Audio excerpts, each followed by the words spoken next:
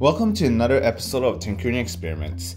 Today we're going to continue to look at the microwave method that we released earlier to help release your prints easier.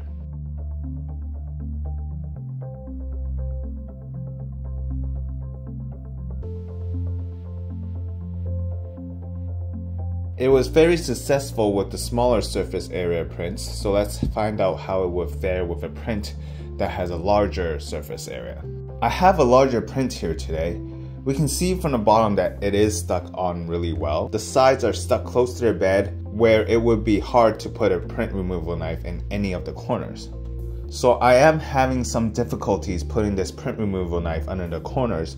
It doesn't seem like it wants to budge on all four corners. Now let's put it into the microwave. Like before, we will leave it in there for 15 seconds. It's done.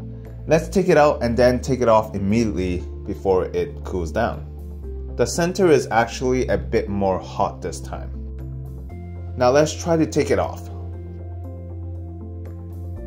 Wow, it came out so easy before I can even change angles for my shot. Well, there we have it. We tried this microwave method and it works really nice with the 3D prints that have a large print surface as well. This method is awesome. Before I end, I just want to remind everyone about Tinkerine U.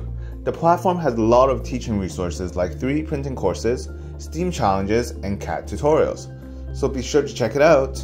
That's the end of our experiment. If you liked the video, please give us a thumbs up, and if you did not, then a thumbs down below. Remember to subscribe and comment on what experiments you would like to see in the future.